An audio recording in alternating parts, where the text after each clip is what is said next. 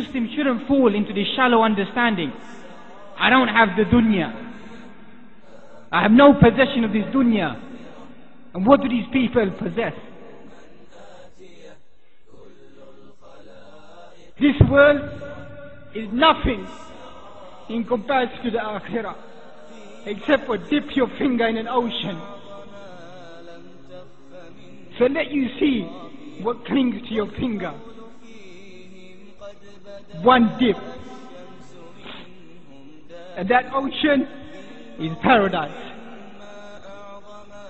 That small dip that we rejoice in on a daily basis. فَاتَّقُوا الدُّنْيَا. This world is a lush green place. Thus the Prophet Muhammad sallallahu alaihi wasallam said, فَاتَّقُوا الدُّنْيا. Fear this world. وَاتَّقُوا النِّسَاء. And fear the fitna of women. فَاتَّقُوا الدُّنْيا. Why should you fear this world? Because this world will overtake you. Take your mind away from the path towards the akhirah. And the mu'min sees through this dunya. And this has been narrated about the Isra wal Mi'raj, that the dunya appeared to the Prophet Muhammad sallallahu alaihi wasallam as an old woman with grey hair. Beauty has been taken away from her. There's nothing left.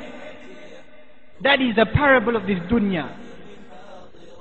With all respect to our respected sisters, but an old woman, nothing is left.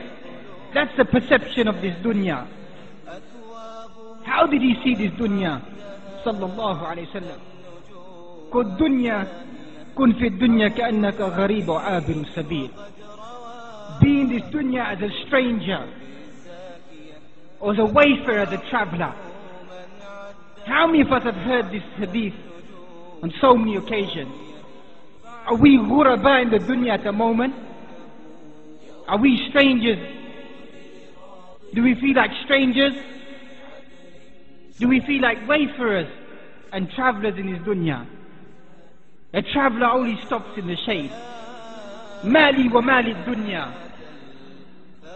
What is my relationship with this dunya? Except for a traveler who stops and rests underneath a shade. Al-Hadith ma rawahu Imam Ahmad fi Musnadihi. And likewise you find Umar ibn al-Khattab radiyallahu ta'ala anhu. That in the dunya had been exposed to the Prophet Muhammad sallallahu alaihi wasallam, the wealth and the possessions of this dunya. Umar ibn al-Khattab enters into the house or into the hujra of the Prophet Muhammad sallallahu alaihi wasallam and sees him lying on a reed mat, a mat made from palm leaves. Try it someday to lie down on straw put together, and you'll feel it would scar your body, leave marks on your feet for those people who prayed with a straw mat. Umar begins to cry and says, look at the leaders of the dunya and what they possess and what they own, and you lie on a mat like this. Sallallahu alayhi wa sallam. And what does he state? Leave these people alone. Mali wa mali dunya. What is with me and the dunya? I have nothing to do with this dunya. Inna mathali karakib.